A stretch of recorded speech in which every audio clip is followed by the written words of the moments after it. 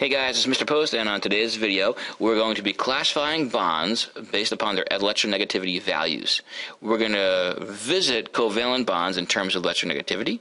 We're going to introduce polar covalent bonds for the first time, and also revisit our old friend ionic bonds. Just as a little refresher course for electronegativity, earlier in the year when we studied the periodic table, we saw that the most electronegative elements were all located up in this corner here. Okay, these were small elements, and small elements tended to be pretty electronegative. So I'm going to write down high En for electronegativity. Small elements, high electronegativity. And the reverse was true. Over in this corner over here, on this side of the periodic table, I had actually big elements with very large electron clouds, and they had very low electronegativity. And I'm using En today to represent electronegativity. So just a quick refresher course in electronegativity. In addition, what is electronegativity? Let's just say I have two electrons that are being shared between two atoms. Electronegativity is the degree at which the electrons are being pulled towards each individual atom. So this atom has an electronegativity value and is pulling its electrons close to it. Whichever element has the higher electronegativity value will win and pull the electrons their direction. One of the things we want to key in on here today is there's a difference we're talking about. I find, before I need to go any further, when I reference a molecule such as a covalent compound, this right here is a good example of a covalent compound.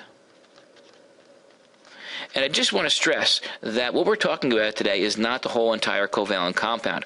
All right, what I'm talking about is actually the individual electrons that are in question, the bond. Okay, this is a covalent bond.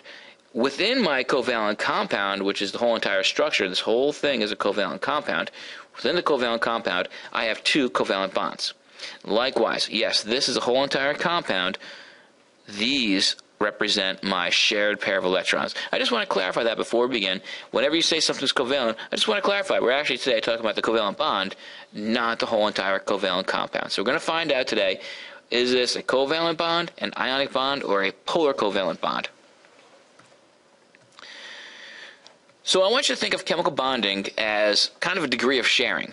The thing that's trying to be shared, and this is trying to be shared, are those electrons right there.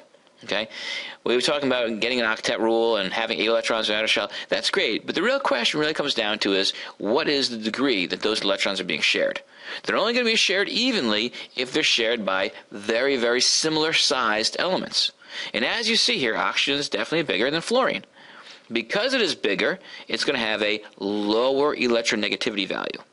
4.0 is the highest value you can have on the Pauling scale. The Pauling scale measures electronegativity. And we're going to reference now these two numbers when we're trying to classify, is it an ionic bond, a covalent bond, or a polar covalent bond. But it all starts here. How are those electrons being shared? Are they being shared evenly, unevenly, or actually just not even being shared? Stolen. And we've used this word, we've used this word in the past, transferred. All right, we're talking about ionic bonds.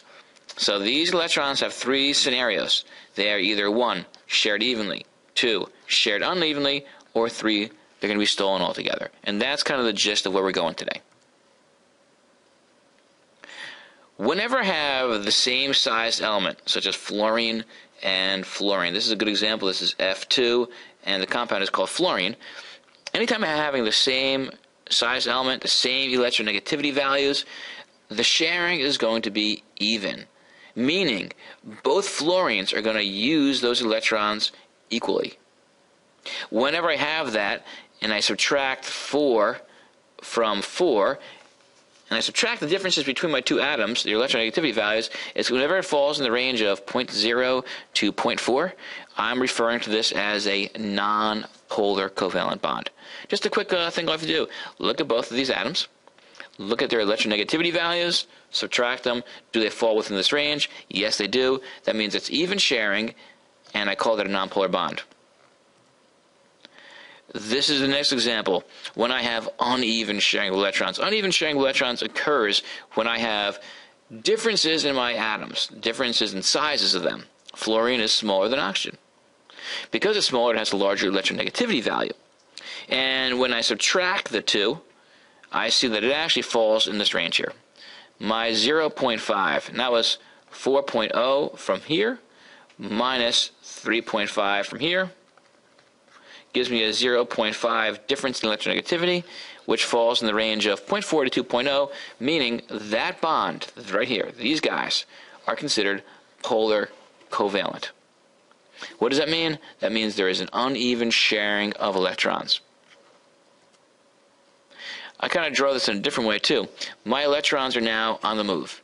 Okay, they're not being shared evenly. Think of it as a tug of war, and fluorine's winning. Why? Because it's stronger. It is pulling the electrons closer to its own electron cloud. Okay, so it's actually bringing those electrons closer to it. And bear in mind, when you bring an electron, you are actually bringing the same charge with it. So that means this negative charge is actually going to appear now on fluorine. Fluorine has become a little bit negative, and oxygen will become, not a lot, but a little bit positive. And that is where we get this word polar from. Polar means one side negative, one side positive. They mean opposites. And when I have polar bonds, the key means I have uneven sharing of electrons. Last scenario here. I got a crazy small atom and a crazy big atom. Okay?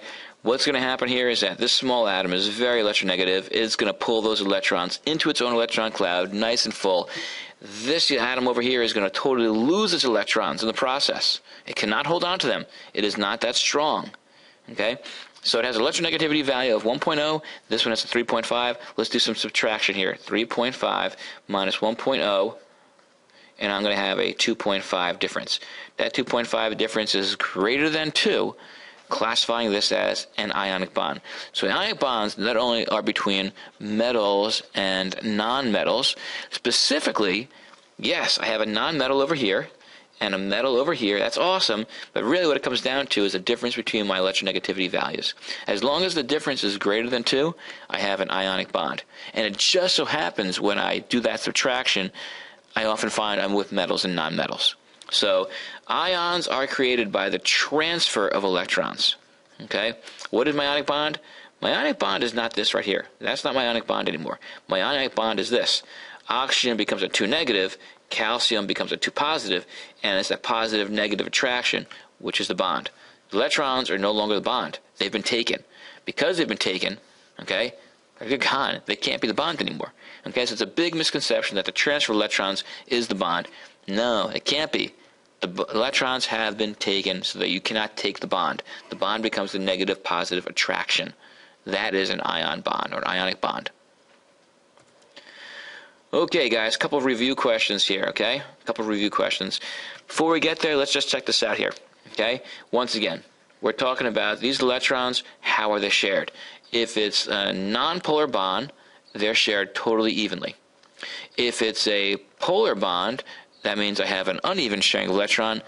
An ionic bond is the full-on transfer or stealing of electrons. Another summary here, okay? Let's check this out here, guys. Now, put the electronegativity differences on there. In the objectives, I told you we're going to be looking at the electronegativity differences and trying to classify my bond as either nonpolar, polar, or ionic.